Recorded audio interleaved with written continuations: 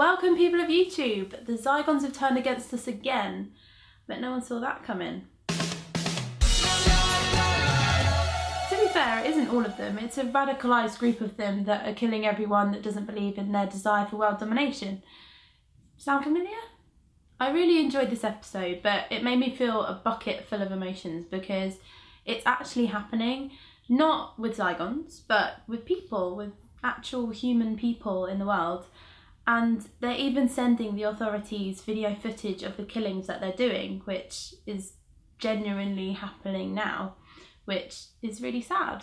We need the Doctor too, it seems, / President of the World in his questionable underpants. It seems that my favourite episodes are the ones where the Doctor needs to be President of the World. Everyone's running around fearing for their lives, fearing for their families' lives, in hiding, they don't know if they're going to live or survive, and these are my favourite episodes. What is wrong with me? I could practically hear the whole of London yelling at their television screens when that soldier was going to go into the church. I could tell she wasn't his mum. How could she not know the name of his teddy bear? Dead giveaway. Mum, if you're listening, mine was called Charlie Francis. But it shows just how powerful their defence mechanisms are. They can literally turn into our loved ones and use that to manipulate our emotions. And we would all fall for it. We knew that she wasn't his mum, he knew she wasn't his mum, but it's the thought of killing her and having that replaying in his mind for the rest of his life that stopped him. The thought beforehand of what if she is, and then the thought afterwards of what have I done. It's a really powerful weapon to use. And so many people died. Can I stress this point because it's really important, because previously people would die and then we'd see them 2 series later, whereas now people are actually dead.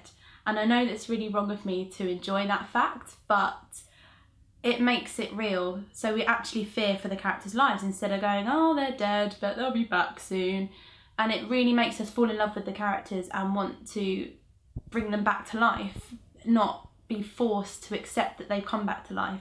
Like when Jack died with her team, evil Zygon Clara turned against them and they were just executed on the spot and they hadn't actually done anything wrong, and it was just really heart-wrenching. But these people are actually dead, I think. Which is sad, but it needed to happen in a story like this. It's an alien invasion after all. However, if the second part somehow resolves itself by, let's say, never happening, I think you know what story I'm on about, then I may have to cause a few deaths just to write it. Oh, Clara is in trouble again, and it's really important because she's a precious flower and no harm should come to her.